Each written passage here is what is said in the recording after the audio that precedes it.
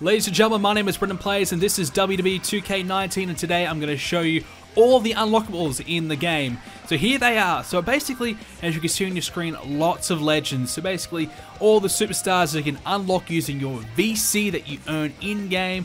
They're practically all legendary characters. They've got Goldberg, Kevin Nash, Kurt Angle, The Rock, Stone Cold Steve Austin. The list goes on and on. So all these legends that you want to play as, you're going to have to spend your VC to get them. Arenas, they got old Raw and SmackDown, Halloween and Havoc, WCW Nitro, even a WrestleMania, and all these championships that are no longer used anymore, such as the old NXT titles, old WWE titles, etc. So these are all the unlockables that you can get. Of course, if you have the accelerator pack, you can just purchase them just like that, like I did, and now I own them all. So if you don't have the accelerator and you want to play as these characters, well, you're going to have to unlock them all using your VC.